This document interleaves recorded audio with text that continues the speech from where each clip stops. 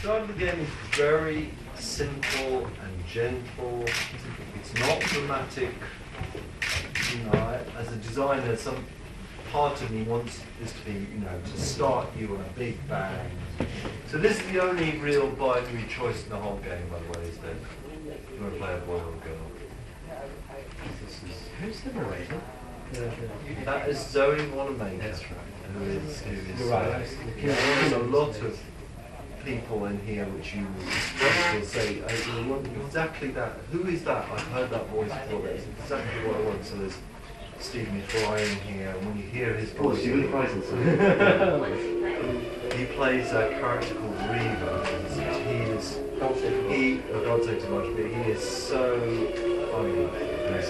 He just walked into the recording studio and he just ad-libbed so much. We just left the recording on. They kind of made us all up themselves. So there's Bowerstone, which we were travelling around.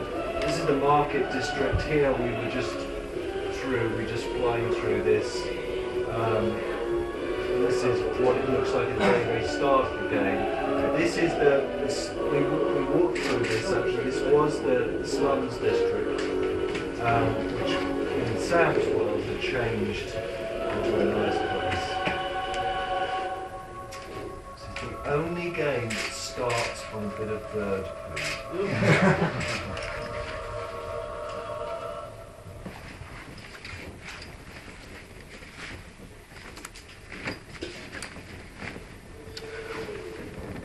So that's the start of the game. This is you as a little kid.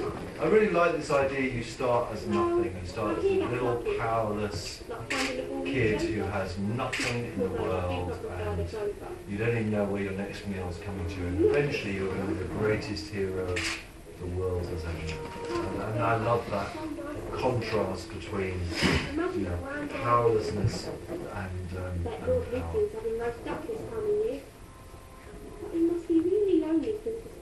This is a little interactive cut. This is, even this little cutscene here, you can still move the camera around. But those expressions you saw earlier, you're still absolutely, you haven't got the expressions at the moment, you're absolutely free to use expressions during these cutscenes. So if someone's asking you for a favour or telling you a sad story, you can laugh at them, or you can point your finger at them, or you can be very rude. We'll never be that hungry. The answer is no. You'll be back, and I'll be waiting for you. That filthy creep. I hate him. Oh, it's just a So this is the lookout trigger.